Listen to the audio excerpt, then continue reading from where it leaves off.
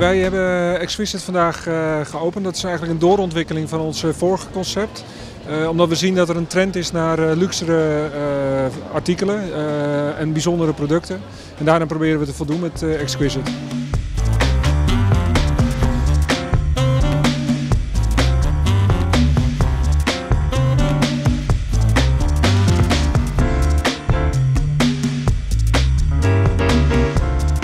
What are you drinking? I'm drinking a Balvenie 30-year-old from the Speyside region of Scotland, and it's a great whiskey. It's very smooth.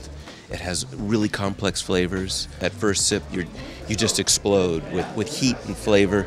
And this is such a civilized way to enjoy being at the airport.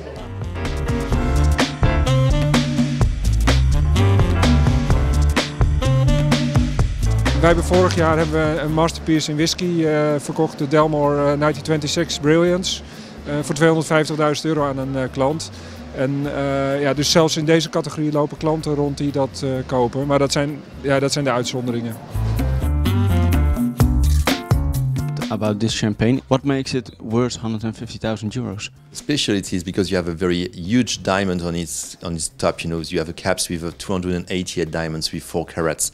And in the meantime, you have only one bottle of this kind of blend of 2005 because we produce only 12 bottles of this kind of blend with a very grand cru of Chardonnay inside.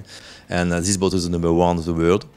And we used to sell it for customers at Schiphol.